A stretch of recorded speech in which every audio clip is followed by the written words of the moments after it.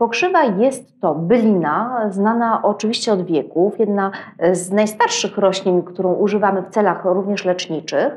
Do celów leczniczych w tej chwili używamy najczęściej liście, nasiona oraz korzenie. Szczególnie interesujące są oczywiście liście, dlatego że mają wielorakie działania.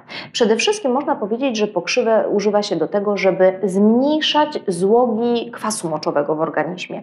W dobie takich chorób cywilizacyjnych, jakim jest na przykład choroba, czyli zespół X, gdzie mamy cukrzycę, nadciśnienie, zwiększenie obwodu brzucha oraz złogi kwasu moczowego, to taka dieta antypurynowa jest bardzo sensowna, wzmacniana właśnie takimi odwarami, wywarami z liści pokrzywy. Oprócz tego wiemy również, że może nam pomagać pokrzywa, a właściwie wywar wodny, może nam pomagać w działaniu żółciopędnym w trzustce, czyli taka czynność zewnątrzwydzielnicza trzustki, gdzie szczególnie u osób, gdzie są duże wzdęcia, pobolewania brzucha, pobolewania w nadbrzuszu, to może się okazać bardzo dobre jako taka terapia wzmacniająca i pomagająca między innymi w terapii takiej podstawowej chorób trzustki. Oczywiście mówimy tylko o przewlekłych, nie o zaostrzonych stanach trzustkowych. Druga rzecz, która jest bardzo ciekawa, to oczywiście, o czym wszyscy wiemy bardzo dobrze, jest takie działanie przeciw krwawieniom, czyli tam, gdzie są krwotoki, krwawienia z nosa, krwiomocz, to ponieważ jest bardzo dużo witaminy K w pokrzywie, to ona działa właśnie tak troszeczkę prozakrzepowo i eliminuje takie duże krwotoki. Kobiety w ciąży bardzo muszą uważać na wszystkie rośliny, ponieważ są to też substancje lecznicze, również na pokrzywę i jednak bez kontaktu z ginekologiem raczej bym nie zalecała. Przy okazji powiem, że tak samo liście malin absolutnie nie, ponieważ mogą powodować zwiększone kurcze macicy i mogą powodować również zagrażające poronienia, więc tutaj przy okazji tej rzeczywiście ani jednego, ani drugiego bym nie stosowała u kobiet w ciąży. W ogóle w ciąży jest wiele rzeczy zakazanych. Najbezpieczniej jest żyć normalnie i jak najbardziej bezlekowo, jeżeli się tylko da. Wracając do pokrzywy, jest to o tyle interesująca roślina, że ona ma również działania immunologiczne, czyli stymuluje układ odpornościowy, powoduje, że bardziej wydziela się interferon, dlatego można powiedzieć, że ta odporność organizmu będzie zdecydowanie lepsza.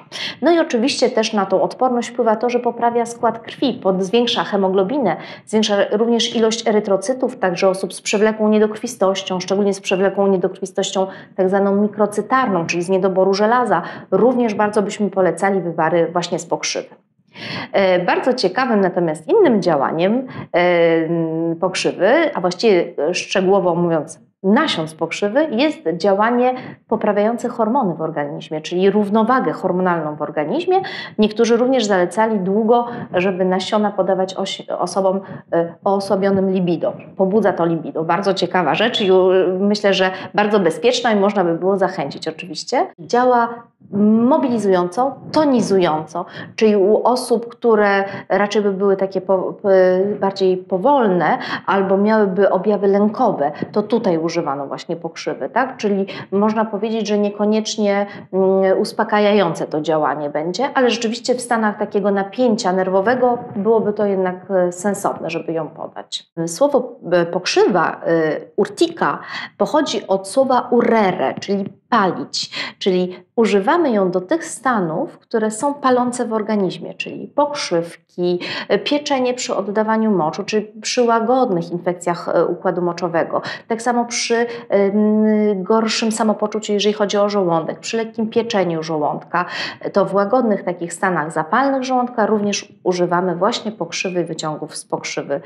Bardzo zachęcam oczywiście do soku z młodych pędów pokrzywy, dlatego że one mają właściwości oczyszczające organizm. Między innymi likwidując właśnie takie złogi kwasu moczowego, ale też można powiedzieć takie błotko żółciowe, eliminując powstawanie kamieni żółciowych.